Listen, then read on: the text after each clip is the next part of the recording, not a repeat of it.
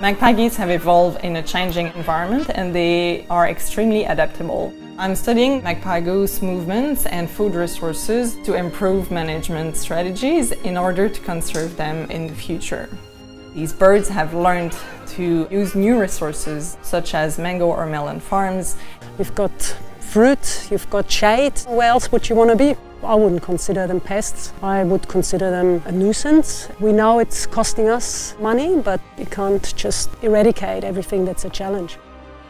If we see it as a one-farm effort and if we see it as something localized, we're not going to succeed in the long run. A lot more information needs to be gathered in order to work and live and continue farm around the presence of magpie geese.